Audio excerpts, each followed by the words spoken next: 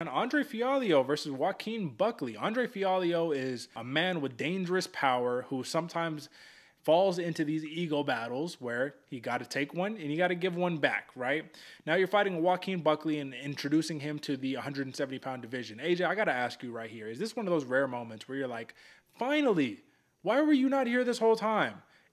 I mean, honestly, this dude has got the frame, he's got the power, he's got everything for a 170. He was saying I was fighting at 185, walking around at like 182, 183. That's like Kevin Holland-esque. What do you think? Yeah, it's him and Kelvin Gastelum, Derek. It makes no sense. I'm excited to see Joaquin Buckley where he deserves, or I guess is bred to be fighting, if you will. This guy is a perfect stature for it. I mean, you're looking right across. He matches pretty closely. I mean, Fialho's a big boy for welterweight as well.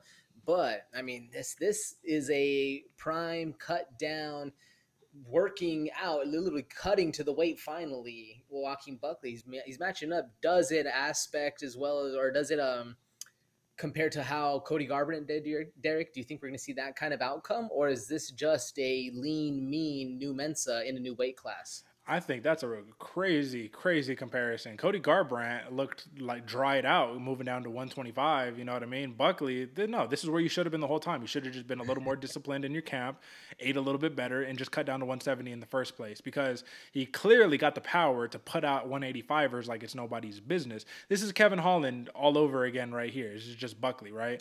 Now, the only thing that we have to really think about is how does this affect your chin? How does this affect your cardio, if at all, right? Because if you leave it up to Buckley, he says, I do 3 5-minute rounds in the sauna, 1 minute out, and then I go in there and I'm able to last just fine, so my cardio won't be a problem. Andre Fialho has already mentioned, that might be a little bit of an issue, but more than anything else, Fialho's main concern for Buckley is the athleticism. He mentioned it. He was like, dude, he's athletic. He's got a lot of power, but he doesn't fight the smartest. And then he had to take a step back because it's like, well, sometimes I don't fight the smartest either. But, you know what I mean? Here's the big difference that I see between the two. I think Fialho, and he even mentioned this in the pre-fight presser, he's been relying a little bit too much just on pure boxing, right? He walks you down and he boxes you up. And you do that against Joaquin Buckley. We've seen time and time again, especially if this is a guy closer to his frame. It's hard to get in on Buckley clean unless you have a wrestling threat that he has to watch out for, right? So, AJ, I have to draw back to when we just watched Johnny Walker versus Anthony Smith. It felt like there was a force field around Johnny Walker where he could just stand there, kick you in your legs, and be like, you got to come in here, bro. And if you come in here, I'm going to catch you. And I feel like Joaquin Buckley is kind of the same situation, except way smaller, and he forces the entry instead of just waiting. Do you see a parallel, or am I just out of my mind? I can see a parallel.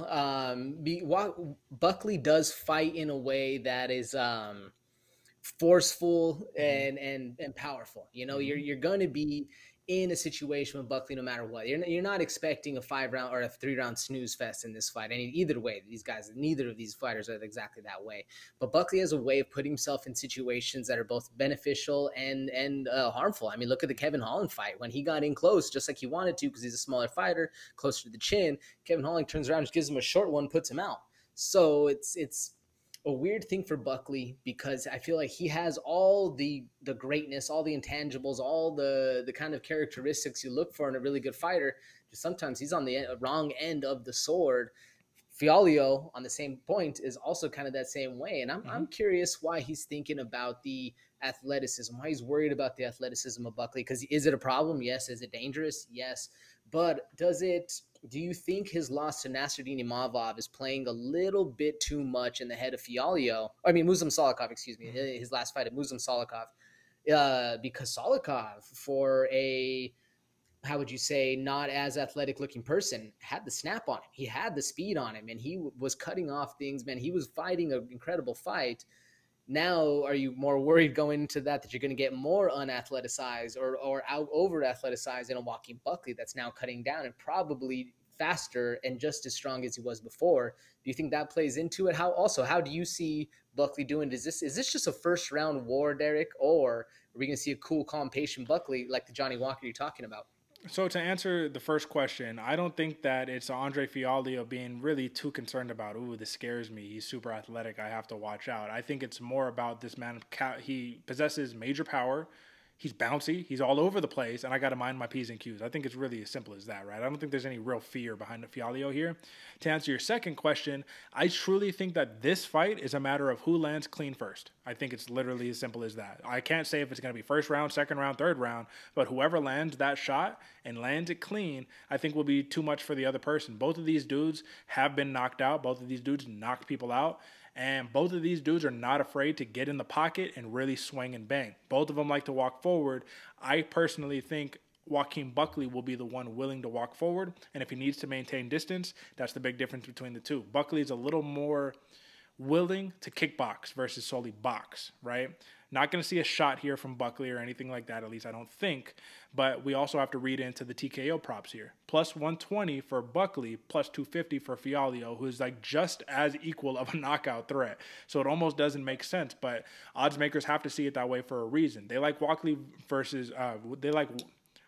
Buckley, on a decision and on a TKO more than they like Fialho doing the same. Why do you think that is? Is it strength of schedule, or is Joaquin Buckley simply that dangerous of a man and moving down to 170? If that power translates, brother, it's going to be a problem. To me, it makes sense on the TKO prop. I feel like Buckley has just that little bit of intangibility, especially, he had the KO of the year was last year, 2 years ago. This guy has the athleticism, that bounce to get it done. So I can see the KO just slightly edging him out, even though, 100 plus points. But the decision to me kind of makes a little bit less sense. That's where I'm a little more confused. I feel like Fialho, with only exerting himself on the hands and feet and just in his boxing, not really using his feet, he's able to maintain a little bit more, slightly. Because Numensa, we've seen, and this is a new weight class, so this all could go out the door.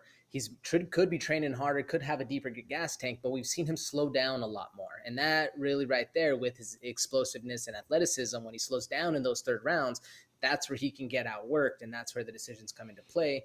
That's why I thought it'd be a little bit closer. What do you think? Well, I have to take a step back, man, because Joaquin Buckley, if you look at who he's fought recently, you're talking about a lot of grapplers, man. Imavov, Duraev, even Al Hassan, Ahoyo. I mean, I guess that's basically it, right? But if you're looking at Andre Fialho, you're not really dealing with those grapplers. I think that's a big part of why he has slowed down the way that he has. You have to fend off takedown shots, right? You have to make your moments count. So I'm actually going to push back because I think Andre Fialho is more of the first-round fighter who kind of tends to fade towards rounds 2 and 3 than Buckley does. I think Buckley has just a touch of a bigger gas tank, but it's 170, so who knows, man. At the end of the day, I'm going to go right back to what I originally noted. First one to land clean wins the fight. Give me Joaquin Buckley. I'm almost like, if you gave me a firefight scenario and you gave me like a handful of fighters and you're like, of all the fighters in the world, who do you want in this firefight spot? I think I would put Buckley there regardless of the scenario. So give me Buckley. Give me a first round knockout. How do you see it? Yeah, he's the man to toe the line in a firefight for sure. Derek, give me Joaquin Buckley. Give me round 1 TKO.